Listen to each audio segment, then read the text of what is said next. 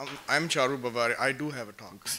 Okay, so my topic is the management of dialysis access, stenosis and occlusion. That's the bane of our existence in dialysis access. Everyone has stenosis and occlusion. I'm not that important. Nobody pays me any money, except the hospital, of course. So we have the importance of stenosis and occlusion is it's a big healthcare significance as far as cost, as far as admission, as far as patient days in the hospital. I was going to talk about some of the prevalence of the problem. What is the pathology or pathophysiology that causes this? How do people present with this? What are the treatment options? And then we conclude. Healthcare significance is about 14% of Americans are with CKD, which is about 20 to 30 million. Estimated about more than 1 million are on dialysis. It's a staggering number. And treat ESRD, and then about 500,000 are on actual hemodialysis. Some are on PD, some are on other exotic things. But the annual death rate is about 50,000, which is a staggering amount from just one condition. The healthcare costs are also pretty high, and obviously they're going to keep on going. The inpatient is a significant chunk, the outpatient is a small chunk, and then the rest is all, if you look at the bottom of this, can I move this? Oh, yeah. I can move this. So, from 2003 to 13, that's the latest we have. Is obviously it's increasing year by year. So it's a problem that's never going to go down. It's only going to go up, I think. The prevalence rates of access types, AV grafts are now on the decline because of people having a taken in stance about not creating too many, because they're easy to create, very hard to maintain. And then there is a big push towards the fistula first initiative, and you can see that the trend is in a positive direction. So more fistulas than grafts. The hypertension, diabetes count about 70% of all ESRDs. The access maintenance is a very common cause of hospitalization. Usually all our access procedures are all outpatient. They come in, you get the procedure, and you go home, typically. But the problems with access are all what brings them back again and again with repeated hospitalization. The leading cause of morbidity, not mortality, but morbidity in these people is the placement and complication of hemodialysis access. It could be catheters, could be grafts, and then fistulas come a little low down the spectrum. So we have to know why this happens, we have to know how they present, and then we have to know the dysfunction that happens in hemodialysis. There is a high flow rate or high shear stress in the area of the anastomosis, and that's just because it's going to happen. We've created a right angle or a 60-degree angle between two vessels or a vessel and a graft, and that turbulence is going to cause a problem. The outflow, especially for a graft, is going to be turbulent going into a vein. And thirdly, the vein actually is not used to seeing that much flow. And we create that flow in the vein, but the vein's not used to seeing that. So therefore, these veins cause intrinsic scar tissue, neo-intimal hyperplasia, and that's how these things stenose. Central venous instrumentation, and especially the subclavian vein and the internal jugular vein, these are the veins that get obstructed and stenosed after multiple catheter use. Again, the same thing, the body is not used to seeing a foreign body inside the vein, so the vein starts creating scar tissue around it. Multiple damage to multiple needle sticks, so 3 times a week you get stuck in 2 places all your life, or most of your life. And that's a pretty significant damage. If you actually pull out a graft, which is, explant a graft that is clean, not doing for infection, but you pull it out, and you see those grafts have tens of hundreds of holes in them. And those grafts don't heal, of course. The skin over the graft heals. So you'll see these grafts are also, they break down, and the damage to the graft causes pseudoaneurysms and aneurysms, as Murray's talk said. Intimal hyperplasia is, as you can see on the screen, it's neo-intimal growth inside the vessel or at the vessel and the graft anastomosis that causes narrowing. They present patients of these access stenosis problems. Most of them are asymptomatic, and that's one thing is the strip mall dialysis access centers or vein centers that come up. They bring in patients just to check them, which is actually not required. So patients who are asymptomatic, don't touch them for a good reason. Increased pulsatility or increased pulsatile flow in the fistula or the graft, that's one sign that you have an obstruction or a stenosis downstream, or rather upstream, more central. dilate the veins around the shoulder or chest area. You have a pseudoaneurysm that is getting bigger and bigger as the days go by, which is something you should not ignore or tell the patient not to ignore. Patient starts getting more and more swelling or edema of the arm, face and neck swelling. They get up in the morning, the eyes are shut. As the day goes by, then they get better. Cosmetically also pretty bad. And then the classic one is, bleeding from puncture sites. The needle goes in, needle comes out, and they take a long time to clot. And that's the presenting complaint is, this didn't take so much time before. One important thing is make sure that their INR is not 12, and they have no other hypocoagulable state that's causing this, because that could obviously offset this symptom. Elevated venous pressures on dialysis, this is not something you would be told, but usually it comes from the nephrologist. The nephrologist hears this first, they're getting higher pressures of more than that number, 120, or they have increasing pressure at the flow rate. So that means that they have some obstruction upstream. Poor circulation, so if you recirculate in that fistula, it means the blood goes in and doesn't go out well, so the second needle actually is just pulling off whatever is circulating back, and that's why the recirculation happens there. Decreased flow rates in the fistula, decreased flow rates in the graft. These are the reasons that would clue us into why this is not functioning. Critically important to know the anatomy of the conduit, and so the problem with access patients is they sometimes go doctor shopping. They go to somebody and then they're not happy, and because the Norco hasn't been refilled, so they will go to somebody else, and then eventually they move out of town, or they're not happy with their doctor, so they go to somebody, a third person. So a lot of people come with a history of accesses, but we should know the anatomy before we get into it. Understand the conduit, fistula versus grafts, understand failure modes, and that guides the treatment plan. Now I won't go into this. These are things that have been talked about previously. There are multiple configurations of access that we can do.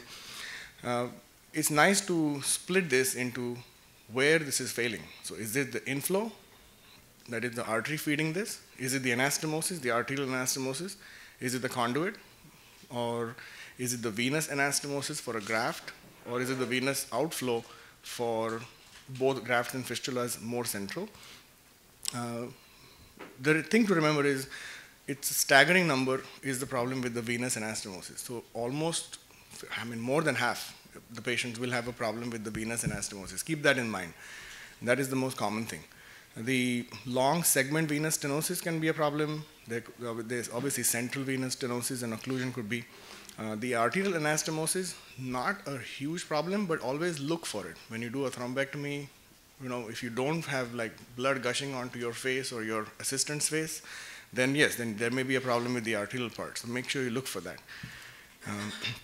This is interesting. So AV fistulas at the wrist, like a radial cephalic fistula, the problems are more often than not juxta-anastomotic, near the arterial anastomosis. And then parts in the vein, which is about 18 to 20%, and that's where you've got stuck multiple times. At the elbow, with the brachial cephalic fistula, the problems are usually at the outflow. And the cephalic arch obviously is the bane of our existence, but that's the one thing to just look for or keep in mind.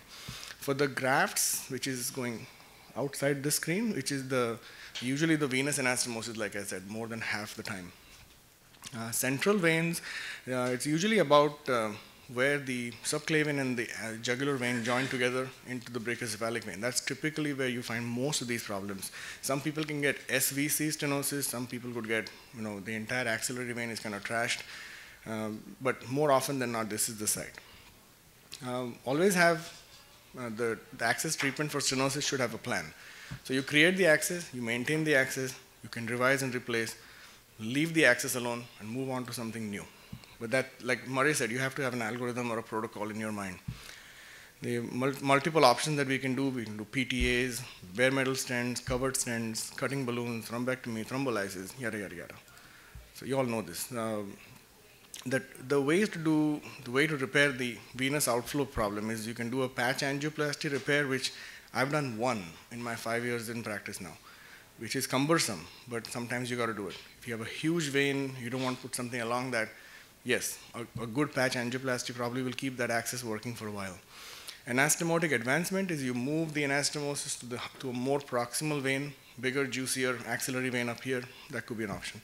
Venous turn down is one option for cephalic arch stenosis, where the cephalic vein meets the axillary vein. And tight stenosis there, which has been intervened multiple times. The cephalic vein is huge, and the axillary vein is pretty big. Just turn down the cephalic vein at the upper part of the arm. And that can actually give a nice, durable outcome. Arterial anastomosis, usually, almost always, people just balloon it. But if you have a lot of intimal hyperplasia, if this is if it's failing multiple times, then yes, consider patch angioplasty or just move it up or proximalize it to a bigger artery upstream. An interposition graft is pretty easy to do. So multiple trials have shown that there's no advantage to use primary stenting as opposed to balloon angioplasty. So the push is don't stent everything. Unfortunately, that's what happens. In the Access Center, they stent everything. And, but this is one thing we should not do, I think, I hope. So stenting is used only when there is suboptimal result of angioplasty. So you can actually balloon something 2, 3, 4 times if you want. And then if it doesn't work, then consider stenting. Because have a high threshold for stenting someone. Because then you burn that bridge. Then you can never come back there again. So like I said, transluminal angioplasty is, live to fight another day. Or sometimes it's just fight today and live another day. Bare metal stents, if you have severe residual stenosis, yes, consider stenting, or you have early stenosis after repeated angioplasty, consider stenting. Covered stent is if you have a rupture, if you have a perforation of the valve of the vein, or if you have a place where it's so tight, and then you have a good segment of the vein proximal. Consider a covered stent in those areas. A cutting balloon, I don't know, I've not used much of cutting balloons, but mainly in fistulas, I think, would be an option. Cephalic vein, so cephalic arch, or this is a different example. This is a cephalic vein at the forearm, and this is a failing cephalic fistula after there's a coil. You see this coil, I'm sure this is an Access Center coil somewhere on one of the branches. So it's still a failing fistula, and then just primary balloon angioplasty that keeps it going.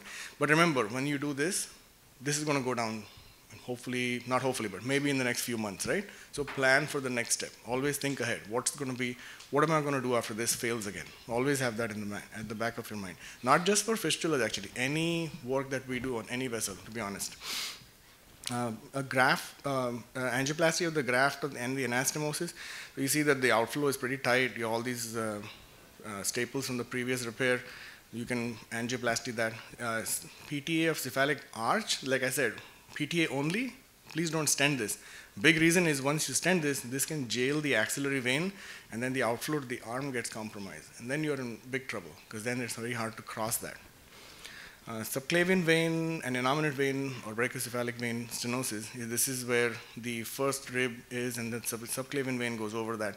There is a component of thoracic outlet syndrome, we feel, so we've also considered in these patients to either take the clavicle out or take the first rib out, just like venous thoracic outlet syndrome. The venous anastomosis, PTA and stenting is well known and seen too many times. Covered stents, there is a buffet that you can use. Everyone has their own. And then the third option is the hero graft, like Linda was saying. It is a fully subcutaneous solution. It is part graft, part catheter. It can be done 2 ways. One is if you cross central venous occlusion or stenosis and then you put a catheter, you can swap it out to a hero. Or if you have a fistula or a graft that's failing, like in this one here. So this is the catheter that's going through the central vein across all this junk into the heart, and then you connect it to the graft component. But it can also be used to salvage fistula. So a cephalic vein fistula, which has a lot of cephalic arch problem, but more importantly, the axillary vein is also diseased going into the subclavian. That's where you can use a short PTFE segment and use a hero graft and keep this long venous segment still intact. The graft can also be salvaged in the same way. Thrombose, AV grafts and fistula, you can use a lot of things, cleaners, macerators, compressors, sweepers, big housekeeping thing, but you can do all sorts of stuff like angioplasty, thrombolysis, you can use angiojet, mechanical thrombectomy, etc. In summary, so do we look for them? No, you shouldn't go seeking for problems. If they come with a problem, treat it. When to treat them? Only when they're symptomatic or they have very high hemodynamic dysfunctions. And then how to treat them is angioplasty, then do an angioplasty, then do an angioplasty, and then stent. Don't stent them primarily. Covered versus bare metal selectively. Usually the basilic vein turn down is where an uncovered stent has been shown in trials to be of benefit. And then graft versus venous anastomosis, the covered stent has been shown to have a little more benefit. Open surgery, of course, use a knife. It's possible. It's a sharp thing that cuts the skin, and then you can use a needle and a thread to sew things up. So consider that when all these things fail. And that's a joke on Dr. Liu. He's one of our favorite fellows here. Well, not anymore. Anyway, it increases quality of life, and it's all good. It's nice and happy. Okay, thank you. Questions, please.